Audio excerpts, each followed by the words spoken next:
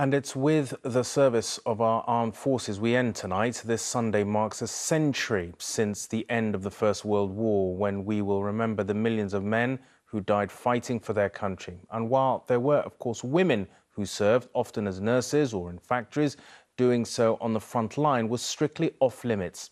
That is, but for one British woman whose service is remembered in Serbia, the country where she fought, who is virtually unknown back home. The history of those who fought in World War I is a history of fighting men. But almost unknown in Britain today, there was a British woman who fought on the front lines in some of the most brutal battles of the war. Her name is Flora Sandes, and she fought for Britain's ally Serbia on the Balkan front. Flora had dreamed ever since she was a child of being a soldier. She was very, very tough. Originally a nurse, she wanted to fight, and the Serbs needed fighters. They really needed any competent person who was able to help them, really man or woman, almost boys as well, were in the army. Anybody who had a degree of competence, and Flora was very competent. And they were happy to have a woman fighting alongside them on the front line? They were. What's rather interesting, she didn't disguise herself as a man. She was there as a woman, but they called her brother. Horribly wounded, leading an attack against the Bulgarian army, Flora Sandes became a heroine to the Serbs, a symbol that the rest of the world had not forgotten them. It is a testament to the regard in which the Serbs still hold Flora Sandes that they have named this street after her here in the capital, Belgrade.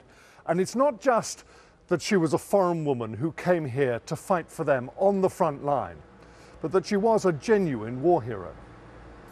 The medal she won that day was Serbia's highest, their equivalent of the Victoria Cross. Britain's defence attaché in Belgrade wonders why her valour is remembered by so few in her home country. People start asking the questions why people like Flora Sandes aren't well known. Yes, they didn't fight on the Western Front, but this is a forgotten front. Throughout the First World War, there weren't that many men with as distinguished a war record as Flora Sandes. Correct, they weren't. She is a huge personality here for that reason, and the fact that she's British adds that fascinating twist to it. In a church in her home village of Milesford in Suffolk, Flora's great-nephew showed me the only British memorial to her. We now have a plaque for Flora herself. Okay.